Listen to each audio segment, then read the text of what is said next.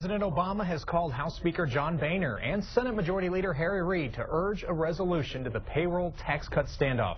Spokesman Jay Carney says Mr. Obama urged Mr. Boehner to bring the House back into session to pass a 2-month extension of the cuts previously approved by the Senate.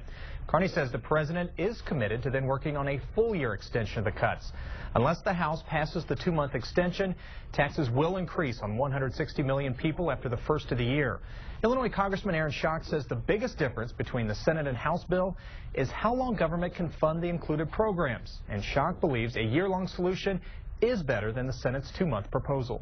Who runs a business, an organization, or a government 60 days at a time? This is really just kicking the can down the road. I think most Americans are quite frustrated when they look at Washington, D.C.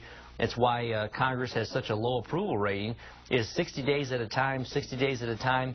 That's not the kind of certainty we need at a time when our economy is struggling, at a time of economic uncertainty. Schock says if the payroll tax cut fight does not get resolved, he puts the blame on the Senate for refusing to come back from the holiday break to work out their differences.